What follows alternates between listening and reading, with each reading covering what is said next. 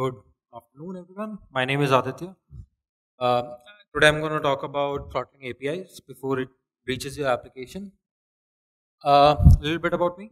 I've been a system engineer and a DevOps engineer since quite some years now. Uh, I consult at DevOps Nexus, and I have contributed to some open source projects like Kubernetes and Fedora Project. I've authored a couple of tech books, and I'm a regular speaker at various conferences. Uh, so what are we doing today? Today we are going to try to save the world from us. Now, this is obviously an exaggeration because nothing can save the world from us. But so let's talk about APIs. What is an API? Any ideas about what's an API? And I'm not talking about the standard definition that we learned in our graduation days. I'm more interested in very simplistic, very narrow down version of what is an API. Um, since I don't see any hands raised, I'm just gonna say that an API is something where we send a valid request and we receive a valid response. So today we are just going to focus on those two things, that we will send a valid request to receive a valid response. That's all we are gonna do. And whenever there are APIs in whatever companies, whatever organizations, small or big, there is a problem of API abuse. Now, what does that mean? And not all API abuses are malicious in intent. Sometimes some enthusiastic developer just writes an infinite loop just to check the status of the API, that hey, is my job submitted, is my job executed, so on. There are times when some people are not happy with your API, so they might intentionally abuse it. There are times when your API is too open in nature, so there are bots that might abuse it. So I mean, the abuse list goes on, and it's a very standard problem that a lot of orgs face about how to mitigate or how to work with API abuses. Now, there are some conventional popular methods which are almost always used by a lot of companies to handle this issue. A very standard way is to use middlewares, like let's say rack attack or rate limit. Rack attack is a Ruby library, rate limit is a Python library, and there are a bunch of libraries present in almost all the programming languages out there. Um, my personal problem with these sorts of libraries is that the bad request still hits the application, right? It's the application that decides that, I'm not gonna serve this, but it still hits the application. And because it still hits the application, it ends up eating up a lot of resources. I mean, if you are getting bombarded with a lot of data, a lot of requests, even if you're denying the request, you still have to serve it in some way. And that's not always a good thing to do. And now, to mitigate the standard problem with this standard solution is to use off-the-shelf WAFs or web application firewalls, right? Uh, my second problem with web application firewalls is that sometimes they're expensive, and if you're going for a proprietary solutions, almost always they'll cost you thousands of dollars.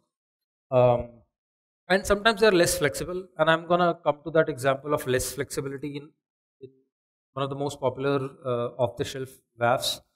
Uh, and when we talk about infrastructure, when we talk about WAFs, one most common WAF that comes in my mind is AWS WAF. AWS has a web application firewall which you can put in front of application load balancer.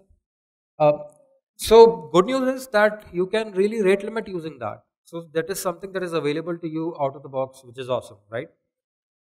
My problem with it is that they have like a hard coded window that you can only rate limit in intervals of 5 minutes, which is slightly weird for me, because usually when people sell APIs, they do per minute rate limiting or per hour rate limiting, but somehow AWS found it a good idea to do per 5 minute rate limiting.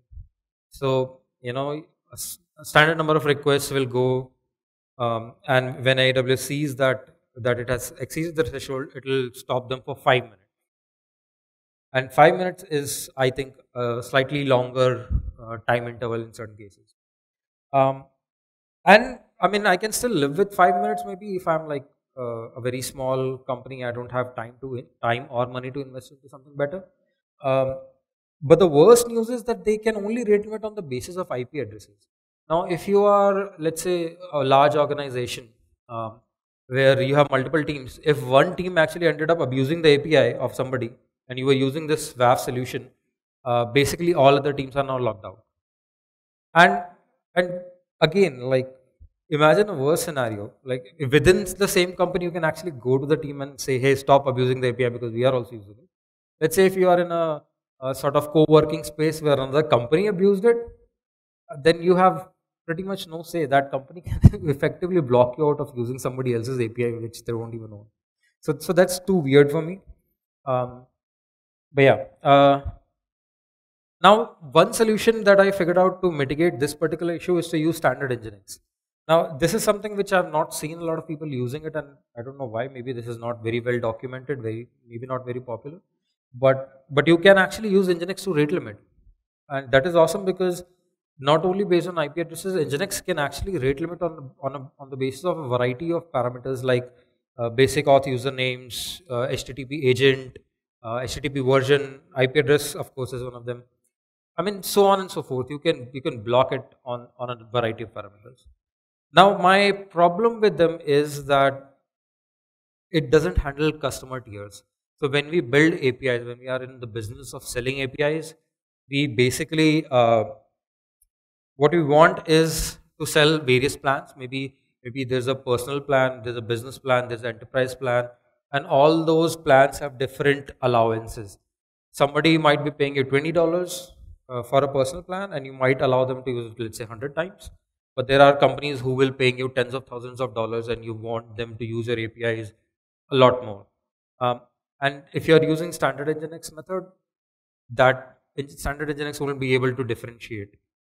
Um, so what this solution you can still use for is to weed out like huge spikes, so that you can maybe you can get rid of some sort of small DDoSes, wherein you can say that my biggest enterprise customer uses 10,000 per minute. If I see a request from a single IP address in the sense of 20,000 per minute, then I should drop it. So something like that. You can weed out like huge spikes, but still might not be what we want it to be. So my solution to this entire mess is to use Nginx plus Lua plus Redis. Now Nginx has a Lua plugin, which is very awesome. Basically, you have to create a pipeline where Nginx will receive and respond to the requests, and the Lua will maintain basically the logic of rate limiting, where you can say that based on this key do something, based on that key do something.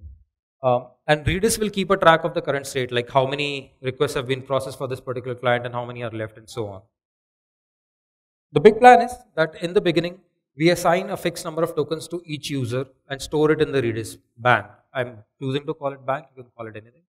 And each request will cost a certain amount of tokens. For simplicity, we can say that each request costs 1 token. And as people keep on bombarding me with requests, I keep on deducting their token balance. And when the balance hits 0, I will not give them response to their APIs unless the token balance is reset or restored after a minute or whatever windows you choose it to be. So I prepared a quick demo for the same.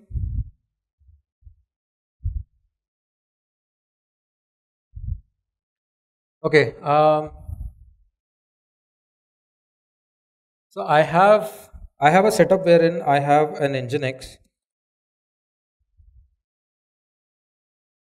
Yeah, so I have basically 2 Nginxes running. First, if you see the first Nginx in the top, that has the Lua code. Second Nginx is just serving a static page. That's basically where I'm proxy passing. So your application that is supposed to serve the APIs, that will be the second Nginx sort of. So what I'm now going to do is I'm going to use Apache benchmark and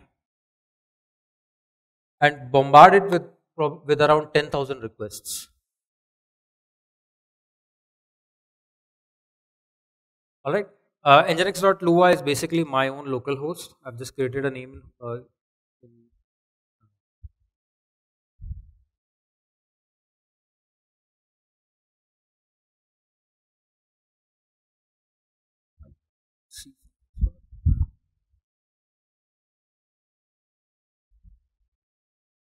Right. So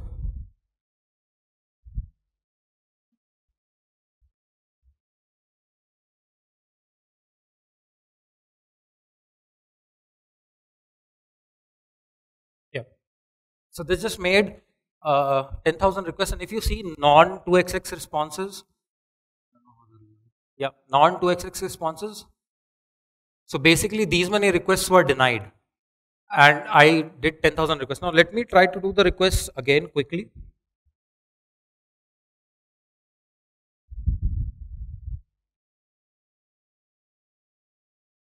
So since I did the request within a minute, all the 10,000 requests got denied. Okay, and best part is that it didn't actually reach my application at all. So my application resources were not wasted. So I'm just gonna talk gibberish for like 30 more seconds, primarily because I want to show you that it gets reset every minute, and we can do it again. Um, so how many of you had tea this morning? No? I think 30 seconds are done. Okay, so if I do it again, I think it should serve all the 10,000 requests. I mean 7,000, sorry. Yeah, so it denied approximately 3,000 requests and served just 7,000. So basically, this is just standard Nginx plus Lua, wherein I'm just checking Redis bank again and again and figuring out that if I should serve the request or not. Uh, so I have some benchmarks to talk about what really happened here. I'm sending 10,000 requests with a concurrency of 50 requests together. Uh, this is just I've created 5,000 users and random number of token. The test user that I'm using has 7,000 tokens. So whatever number of requests I send, only approximately, now this is not very accurate by the way. If I'm saying 7,000 because of the concurrency level, not all of the requests will go through. So when it is 7,000, approximately like 0.5% or something like that extra will go through.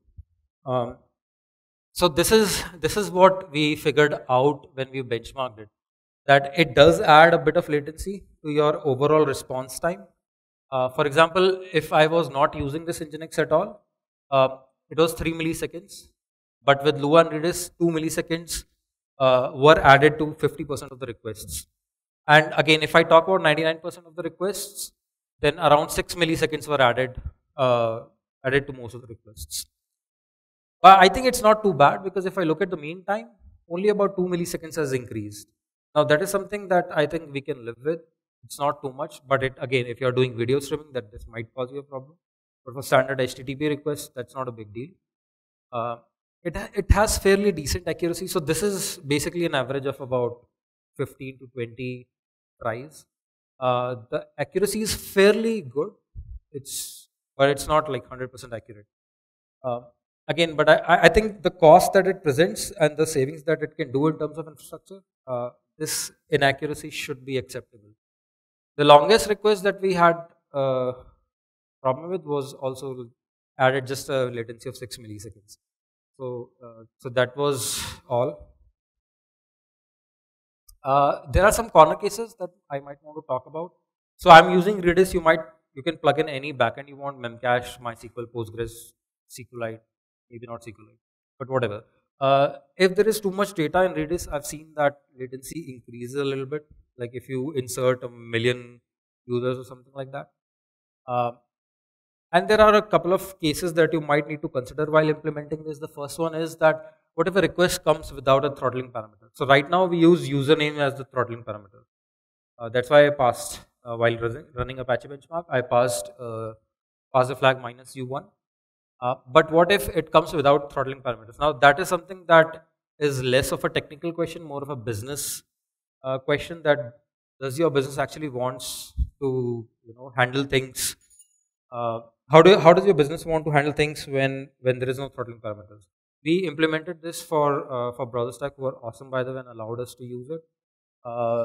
And according to their business plan, they say that if there is no throttling parameter, you just allow it through, because then application will take care of accepting or rejecting it based on what kind of API request it is. And similarly, there was one use case which we were worried about, that what if Redis crashes?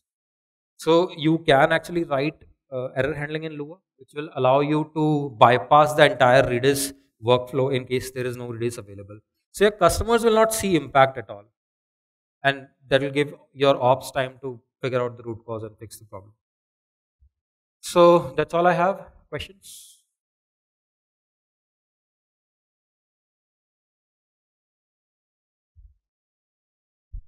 So you built a very good system over there. Congrats on that. So my question is, have you considered any other open source platforms while you were building this, or AWS's own API gateway? What open source? I mean, we tried out a bunch of Yeah, yes. I just want to know what were your experience with this and why then you build your own.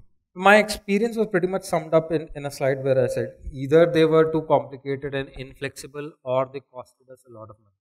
This was actually a reasonably good mix of not costing us much, and it was quite straightforward to implement. I mean, it didn't take a lot of time to implement it, and it was, since it was fully programmable and very easy to program, we could embed as many business cases as we wanted versus any off-the-shelf solution. Hey, where's the code? Out here. Straight ahead. What? Where's the code? I want to see how it works. Where is the code? Code is unfortunately not that open source, but it's a standard library. If you go to Cloudflare, folks, OpenResty is the name of the plugin which embeds Lua, and then it's just standard if else and a Redis plugin. There is nothing. It's just like probably 20 lines. There's nothing much to it. Hi, my question is that how does the reset work? Like, who does the reset here? Yeah, that's actually a good question. I was hoping somebody would ask that. Reset can be taken care of by multiple ways. If you are, let's say, for example, on Rails, you can do a rake task. That's one way. Another way is that, and what we ended up doing was that we set each parameter with a TTL. And when TTL expires, the first request that's going to hit is going to renew the token bank. But there are a variety of ways to do it.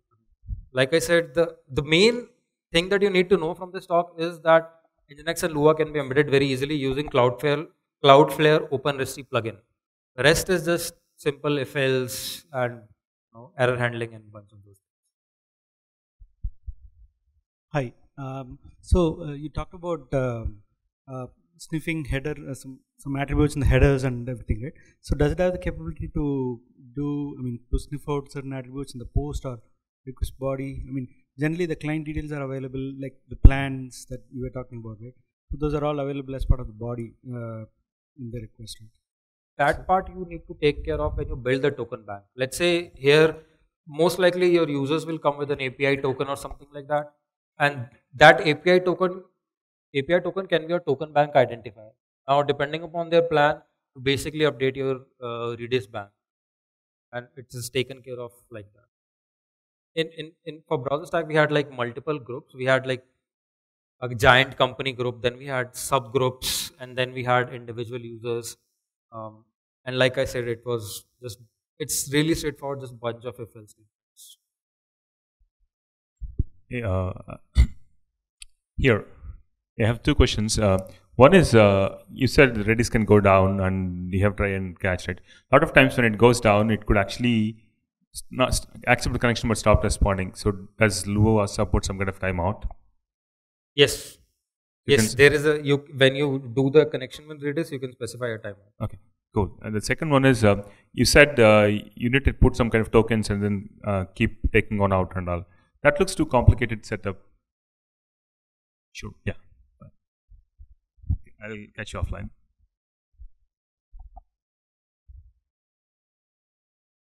All right. Thanks, Aditya.